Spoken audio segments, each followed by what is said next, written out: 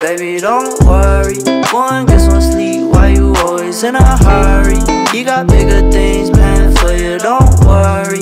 You ain't gotta come to conclusions this early. Don't worry, baby, don't worry. Hi, and thank you for tuning in.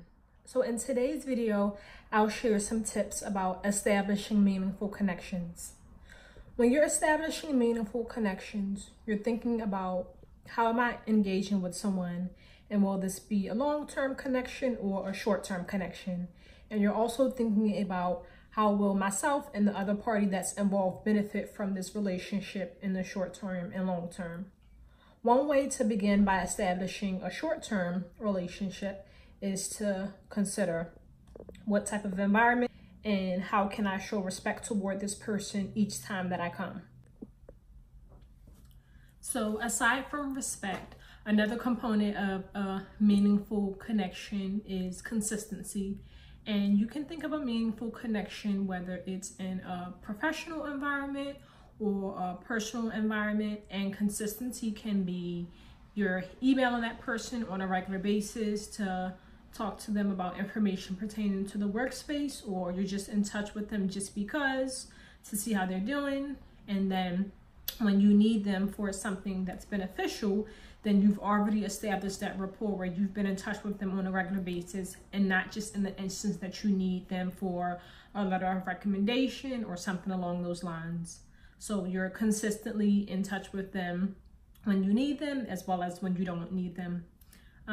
Another way to establish a meaningful connection is to think about how the other person can benefit from knowing you. So are there resources that you can provide to this person? And a supervisor and an employee relationship, you're thinking about, am I being the strongest employee, not only for my own reputation, but am I supportive to my manager or supervisor in the event that I did leave this work environment, or if I needed something within the work environment, would they be willing to assist and support me? So have you been a valuable employee? Have you been a consistent employee?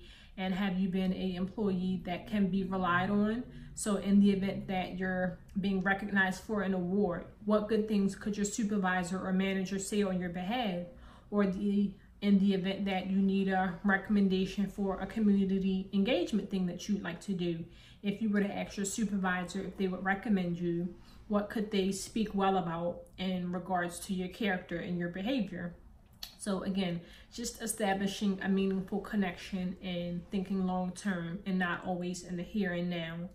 Another way to establish a meaningful connection is to pose questions to that person, so you're learning more about them and as well sharing more about yourself. So for myself, when I'm meeting someone that I may see as a potential mentor or just a networking person, I'm asking them, what inspired you to work in your current field, and where do you see yourself within the next year? And likewise, I'll share information about myself, about my career goals and my career path and things of that nature. So a meaningful connection is a person that you also feel like you can just be yourself around and let down with and open up to, and you're comfortable with sharing sometimes personal details about your goals and aspirations, as well as learning more about them. And then when will this person be useful for you? That can all depend. So again, if you needed something written from a professional standpoint, or if you needed advice from a professional standpoint.